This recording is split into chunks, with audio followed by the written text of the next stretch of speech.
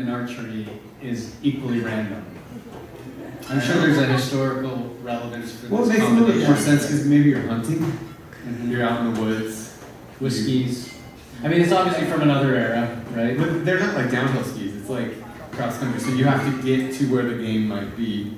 Then you see the game and you say, okay, it's still my heart. And then I'm bringing home dinner. Like, I think that's where it came from. But see, surfing, you could shoot fish. Right? You shoot fish here in the lake? Actually, Chad. So my father grew up in Old Del Mar, which is north of where we all, or south of where we all grew up. But he was a Del Mar lifeguard for years, and apparently, early in the morning, there was this dude.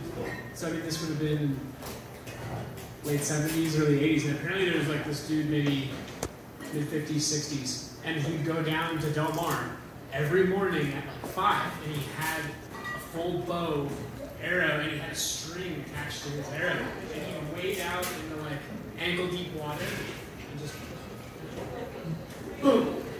And in my dad said he's like every morning he'd get like 2 big fish.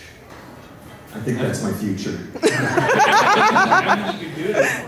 I've seen that done in Hawaii too. It's very entertaining.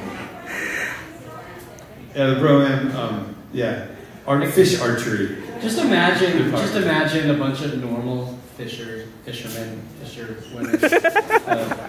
fishing. Fish people. And then a dude walks up with a bow and arrow. He starts taking them as they're getting reeling them in. Bam. Can we play some music for y'all?